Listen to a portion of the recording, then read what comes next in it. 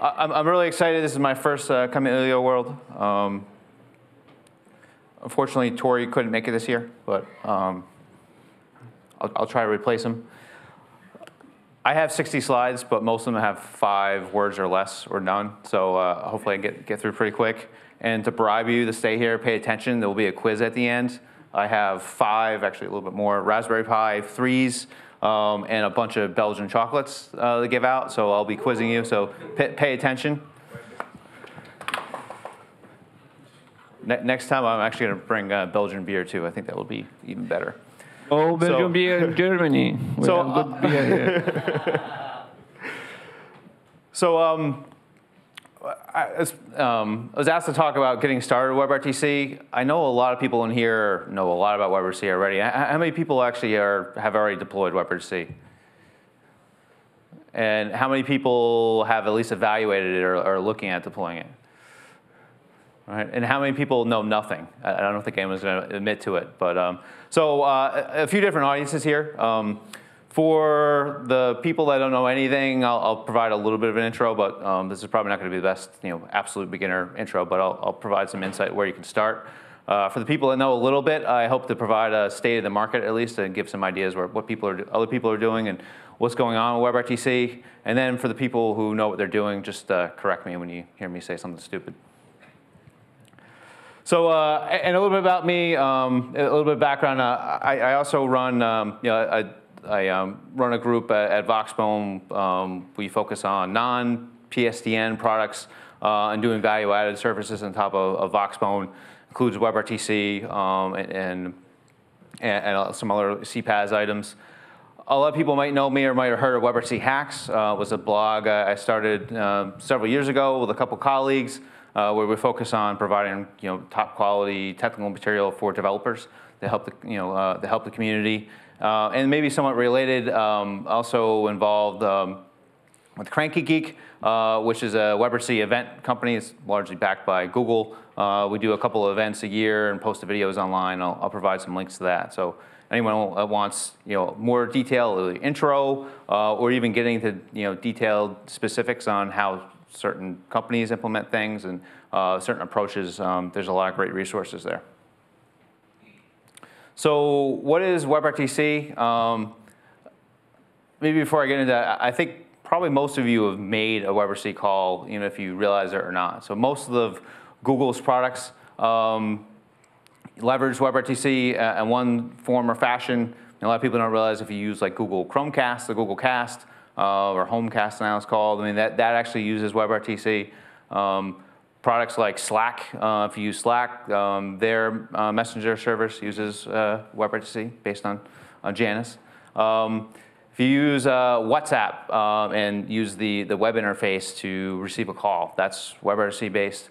So there's a lot of use cases, and there's more all the time. So Amazon's been making a lot of noise this year with their Amazon Connect service, and which is definitely using WebRTC. Chime, which looks to be WebRTC, and even the new Echo Show that they launched yesterday. Haven't had a chance to confirm 100% for sure, but I'd be very surprised if that wasn't using WebRTC, since Amazon has had WebRTC as part of its stack now for 4 years. So if you haven't used any of the products or services, then you're probably pretty familiar with, or at least heard a lot about WebRTC support. And there's been plenty of references and mentions throughout this conference to WebRTC. So just as a real quick recap, how did we get here? Well, 5 years, 5.5, almost 6 years now, Google open sourced a bunch of companies that acquired that included a top-notch media engine, some codecs at the same time. They took that technology, they went to the standards bodies and said, hey, we should come up with a new state-of-the-art VoIP standard. So they went to the W3C, who standardizes the web, and the IETF, which is really more the traditional on-the-wire telephony community, right? And formed WebRTC, and that came into mostly three major APIs for capturing the stream, basically your camera, microphone, even screen capture, right, from your device, connectivity, peer-to-peer connectivity, and then arbitrary data transmission. And since then, there's some other kind of peripheral APIs for doing things like statistics, the Git stats API that goes on top of that. And bring that all together, and this big community formed around it to make all this happen. And 5 years later, what do you get? And these are actually Google stats that they provided on their 5-year anniversary last summer. But more than 2 billion browsers, Chrome, to close to 1,000 companies, 5 billion WebRTC app downloads. So it's been pretty big, right? And if you compare WebRTC to other technologies at the 5-year point, like it's really crushing it. WebRTC is doing very well in terms of users and adoption and being used. And by far, the biggest user out there is Facebook Messenger, right? So they're 400 million monthly active users that they report. I mean, this has only been going really since 4 years, and really only 2 years since they really started a more aggressive launch with this technology platform. And they've been adding something like 25 million users a month at their current rate. So just a ton of usage. So if anyone tells you that, hey, WebRTC is not ready, it's not mature enough, like it's not true. Essentially, Facebook's on path to be the world's largest communications provider, based on WebRTC pretty soon. Right, so then you might say, well, all right, well, I saw this headline the other day. 2016, the worldwide market for WebRTC was valued at 10.71 billion. And I've seen other figures like, well, WebRTC is kind of tough. There's not enough people that know this. Like, on BlogGeekMe, and did some analysis on LinkedIn that showed there's only like 12,000 people that have WebRTC listed in their profile. And if you look at the number of WebRTC companies, there's only about 1,000. So I was looking to see, wow, it actually comes out pretty good. And if you look at someone like Tim, who's been involved in like 3 or 4 WebRTC companies, like he must be super rich, right?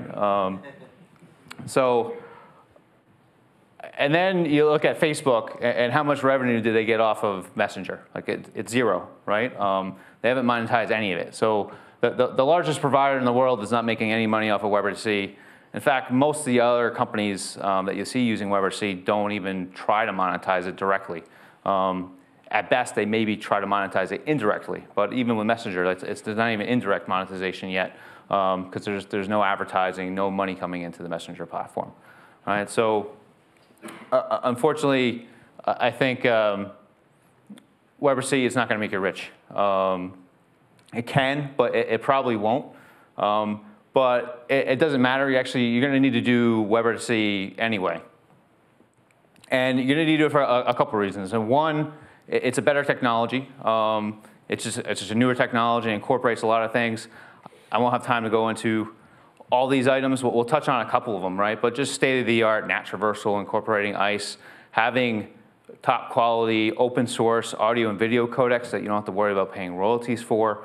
All the cool things that you've seen out of Jitsi and Janus for enabling real-time multi-party video are now part of the specs and built out in there. Mandatory encryption, right? So it has a lot of really good things for it.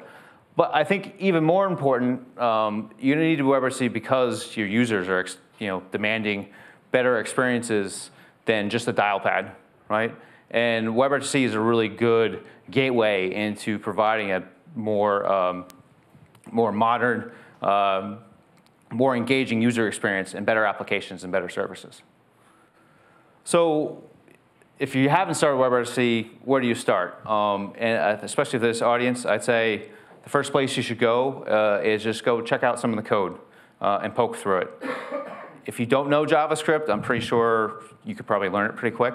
Even if you don't, it's fairly simple to see what's going on and how WebRTC works. So the Google team maintains an official GitHub repo with a lot of great samples here. Right, we can just go take a look if you want to see how it works. It's all there. They've set this up in a way where it's pretty simple to follow along with what's going on, right? Again, we won't go into all the details, but you can see here. Oh, you won't see.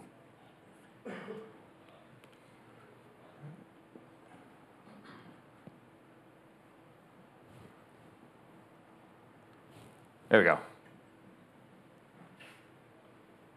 Well, let me go back. Well, official GitHub repo with a bunch of samples that goes through all the major use cases and even some of the more advanced ones here. This is really a great place to start just to see what WebRTC can do and what's out there. And they implement the code in a pretty simple, in a way that's fairly simple to follow along and see what's going on.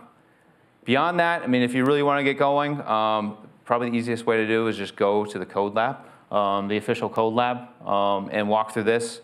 This will probably take, usually it's about an hour. It says 34 minutes here. I think typically it's a little bit longer than that. And so a lot of really good resources there. And if you don't like to start with code or just have other questions and topics, there's like so many places to go. So obviously I'm partial to my own blog, but there's a bunch of other blogs out there. These are just a list of some of the ones that get regular contributions. There are so many others out there also that are really good, right? Lots of places to go for code, plenty of videos and stuff on YouTube, not just from professionally organized groups like some of the things I do, but even just from local meetups that you can find. And of course, there's the WebRTC Discuss forum, or Discuss WebRTC forum you can go to. So going from there, one area that is often overlooked is WebRTC is not truly peer-to-peer. You need to have a server in there because WebRTC uses SDP. And probably most people in this room like the fact that WebRTC uses SDP because you're comfortable with SDP and you can manipulate it and change it. But there is a very meaningful contingent in the WebRTC community and standards that think SDP is absolutely evil. And they don't like it at all. And I think there's a lot of good reasons for this, and you can debate it or whatnot, but that group is largely kind of won. It's not going to come to fruition anytime soon, but there's even discussions of limiting the circumstances in which you can munge and edit the SDP before piping it off to the WebRTC API. So the general direction and trend for SDP as part of WebRTC is definitely going down. And in its place, the trend going up are these objects from what was once kind of a parallel standard, known as ORTC or ObjectRTC. Effectively, a lot of those objects have now been merged and joined in, or are being joined in as part of the core WebRTC standards. And a lot of this stuff is there already. Right? So you don't necessarily have to. So traditionally, and I think for this community, it's definitely true for Voxbone. So Tori, about 3 years ago, built Voxbone's WebRTC gateway service using JSIP, with Kamailio and Asterisk, right? And this is a pretty popular choice to start out because it was very easy, and especially for people that knew SIP, it was very simple to basically just treat the browser like another endpoint. But I think the market's learned over the last several years, what's best for a SIP phone is not necessarily equivalent to what's best inside a browser, right? You have to deal with just the size of the SIP stack. There's issues when dealing with persistence and battery life usage and all that. And this becomes especially true when you deal with mobile. And we can spend a lot more detail on it, but essentially, Jonathan Rosenberg, one of the SIP authors, basically he put this out. What his product, Cisco Spark, they don't use SIP in the client for several reasons, right? But effectively, SIP at the end of the day is not, in most cases, I'd say, it's not the most effective protocol to use in an end user client, right? And this was just his his 3 reasons. So the more modern way and the approach you see, maybe people use is just using JSON, right? Build your own signaling or modify your own signaling to do just what you need to do and optimize it. In most cases, in your client, you don't need to be able to, if you're just pushing call or hang up, right, you don't need to have a full complex SIP stack to handle every different call transfer, call park type scenario. Right? But if you use JSON, then you have to figure out what do you do for a server. There's a lot of different options out there. If you don't want to build your own server technology, you can use existing platforms.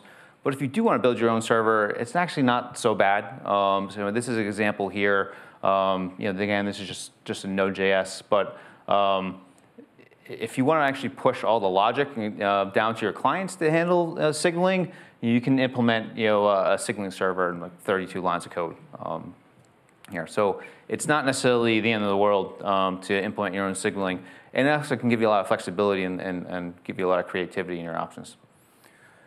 So running your own signaling server, I mean, there's a lot of different open source projects you can go out there and leverage and use. You can also use an existing signaling service. I'm guessing most people in this room probably prefer not to use other services, but the option is always there should you want to do that. Another big area and advantage of WebRTC comes down to NAT traversal, right? And WebRTC includes this thing called interactive connectivity establishment, or ICE, right? And one of the biggest mistakes we see all the time is people forget to deploy a turn server, right? Turn is essentially acts as a media relay. Should the connection and the ICE peer exchange not be able to happen directly between your two clients, right? So running your own turn service is actually, it's not too difficult. I mean, there are some factors and things you should consider as you scale it up and dealing with redundancy and minimizing latency. There's a great, there's another list, CoTurn, Restun, Num, they're all great open source projects. I think CoTurn is probably the most popular. If you don't want to do that though, like in the case of Voxbone, some ways I've done a lot of work on turn servers and software and have it available, but our network actually only runs about 2-3% of our users use turn, so it's really hard to justify going out and deploying a whole turn server network for what's a relatively small amount of traffic. And so in our case, we decided to actually use a turn service, at least until the point where that percentage grows. So there are a few options out there should you want to use a commercial turn service too. Downside with using the turn services, I mean, you do have to pay. If you're running an audio-only service, it doesn't end up being too bad. If you're running a HD video service, you do need to be a little more careful. So that all sounds great, right? I didn't mention anything bad or anything negative. It's not totally true. So let's talk a little bit about browser support. There's a lot of browsers out there. WebRTC, Chrome, basically run fast and break things mentality. Always have the latest features. They're generally ahead of the standards, or they do their own things and try to get people to unify around the standards around that. Mozilla is really in the comply with the spec camp. A little bit slower, but probably maybe a little bit easier to follow and deal with in most cases. Then you have Microsoft. All right, Microsoft is deprecating Internet Explorer. There's no WebRTC natively in Internet Explorer. You can get plugins and there's other ways around it, right? But natively, there's not going to ever be any WebRTC in Internet Explorer. Edge, we heard a little bit earlier. Edge is Microsoft's new browser platform that supports ORTC and ORTC specs. They actually did that first, and then they've since put in and formally released WebRTC version 1.0. It's kind of a somewhat limited version of WebRTC, but it's there and works for a lot of applications, I'll say, at least. And next, then we go to Apple. Apple is really the worst when it comes to WebRTC. Like they're really, it's horrible. And Apple's not maybe like I don't think anyone cares that much. All right, so you just think Safari. Maybe there's not that many users of Safari, but Apple's policies basically make it so you can't use WebRTC. They make it really hard to use WebRTC in all their devices, right? So it doesn't work on Safari, right? But more importantly, it's not built into their web view, right? And if you want to build a native iOS application and just leverage the nice JavaScript web code that you have for your browser and put that in your iOS app, you can't, because basically you have to use Apple's web view from WebKit, and WebKit doesn't support WebRTC. And it's even worse if you're Chrome and you have all this great capability. their policies say you have to use their WebKit, right? So Chrome can't even use their own Blink engine, which is a great job of WebRTC on Apple. So on iOS, basically you're stuck building a native application, which not necessarily the end of the world, but certainly it makes it a lot more difficult than it would be otherwise. So then you have to look, all right, well, how does this map out to my users? In some applications, maybe it doesn't matter. Maybe you can tell your users to use Chrome or Firefox. You have one versus the other. In other environments, though, maybe your users tell you what you have to support. And if basically they don't support the browser you want, it can be tough. Now, there are plugins for Safari. There are tricks and ways you can get around some of this, but Apple sucks. How does Facebook deal with Apple? So this is actually when Facebook first started their big launch, their video calling feature. They actually had it, and this is a view from Safari on this Mac here. They actually popped up and said, "Oh, you want to use a video feature? Go get another browser." Right? It's very aggressive. So since then, they've kind of toned it back a little bit. So they actually hide the feature so the users don't click on something that doesn't work. But if you go to their help, they basically tell you, use another browser. So if Facebook can get to 400 million users by telling people not to use Apple, I don't think Apple can't be that great of that much of an excuse. So should we just forget Apple? Well, there's a little bit of hope. So Apple's actually had WebRTC in development for some time. Of course, Apple being Apple, they'll never tell you exactly when it'll be released. You won't get any timelines. Maybe it'll show up next week. Maybe it'll show up in their Worldwide Developer Show. Maybe it'll be another year. That's kind of the sucky part. But they've definitely been working on it. They're definitely making progress. It's going to happen. The amount of work that they need to do now, it seems it gets smaller all the time. And there's a pretty big community that wants them to do this. There's a community that actually built WebRTC into WebKit already. So there's a lot of things that would make this not impossible, and probably a real term possibility. I'd say certainly I would hope for within the next year. But then the question is, do they stick it on everywhere for iOS? Do they build it into native web views and only part of Safari? So we'll see how it shows up. But there's definitely progress there. So another topic when it comes to browsers, right? I mentioned how Chrome likes to move fast and break things. They will absolutely break your implementation. So I know yesterday, Matt, we talked a little bit about the RTCP MUX policy. There's been other stuff, and just today or just this week, we had an issue with newer versions of Chrome. Didn't like one of our SSL certificates. So we had to go and update that. And basically, if it doesn't like your SSL, the page doesn't load, you can't load any WebRTC. That can be a real pain, right? So it's important that you test early, test often, and when you see things break, actually go and fix them. The browser vendors, they make this easy for you, relatively easy for you to do, at least to test early, right? So Chrome has a canary and the dev and beta version. And there's essentially a 6 to 8 week period between each version. So you can do the math, right? So as long as you're testing early, you have a pretty good idea if you're gonna have issues and how long you have to fix them. Right? And the same is true on Firefox, and the same is even true on Edge. So moral of the story, yeah, you need to be prepared and have your act together and keep your eye out for bugs. It's not an impossible problem. It's just a different process usually you have to follow. I had no time to go out and talk about mobile app support, but I did want to emphasize, don't forget about native mobile apps. In fact, the majority of the deployments of WebRTC are on native mobile apps. They're not even on the web, right? So, and there's no reason why WebRTC can't be built in and be your VoIP stack for your native mobile app, right? I didn't, if I had more time, a lot more time. This is like some of my, I thought through, I was looking at some of my checklist for some of the gateway upgrade project I'm going on right now, and wrote down some things. There's a bunch of stuff you need to think about or worry about in a few different areas.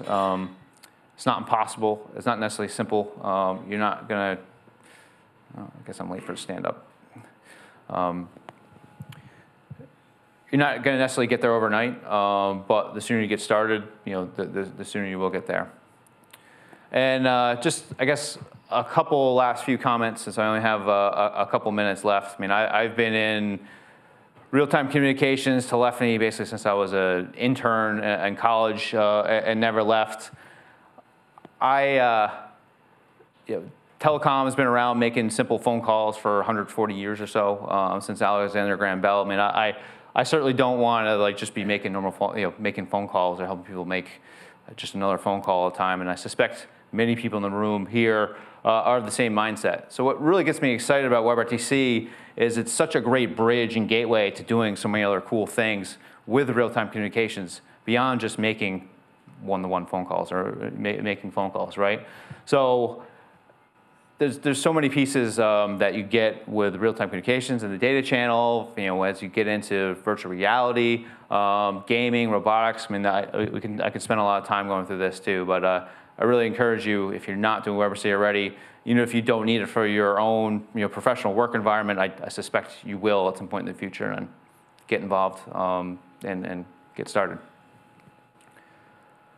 So that's the end of the presentation. Hopefully everyone took notes. Now I'll be asking some questions for Raspberry Pi 3s and Belgian chocolates. I'll let you choose, and then I guess maybe if there's questions too, we can take them in between. So first question, what's your favorite color? All right, up front here. Blue, orange. Sure. All right, you Raspberry Pi or? Raspberry Pi. Thank you so much. All right, second question. What are the two primary standards bodies for WebRTC? Go over here. Yeah, all right.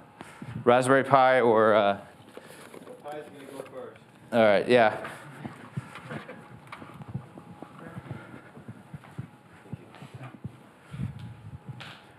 All right, how many real-time communication subscribers does Facebook have? Go on. 4 million?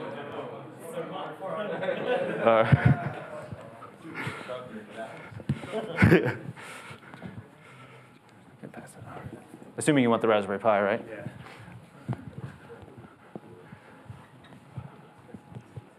I actually didn't go into this much, the fourth one, but what are some of the downsides for SIP for client signaling? Dan, you already have fun stuff. I'm not going to call on you. Complexity and overheads. I would say this for SIP standard for WebRTC. Is that correct? Yeah. Yeah. You need to cover all the scenarios like call forwarding and so on, so you need to build everything. Most cases you don't need there. All right, I'm going to make competitive answers on this one. Anybody else? And the escalation time. Yeah, the nice negotiation. You may not need the entire the way SIP does it. We need to set invite and with body, and maybe some new candidates appear, and we have no place to put them. Can All right. with the browser. Yeah. Next question. I liked all those. I'm not going to give anything away on that one. It's too complex. What is ORTC? Over on the right chair. Object RTC. Can you explain what it is? Yeah, it's a new standard for all RTC communication. Yeah, it's not really a new. Okay, it's a next generation of RTC. Yeah, close enough. All right. What does ICE stand for? You gotta raise a hand so I see you. Yeah. All right. Oh, look at that. My timer's up.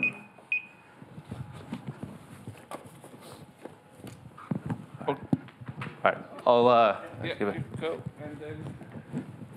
And then probably You for probably have the next speaker, chocolate so yeah. left. Which Microsoft browser supports WebRTC? That one's easy. Edge. There you go. All right. I think so. I don't run over. Yeah. Come find me. I have a bunch more Belgian chocolates. I might actually have another Raspberry Pi or two in there. If you come up and have an intelligent question or teach me something I didn't know, you'll I'd say get a some chocolate for Alice. you get one too. To travel from Canada. You get a second one for being a nice guy. Okay, thank you. So next.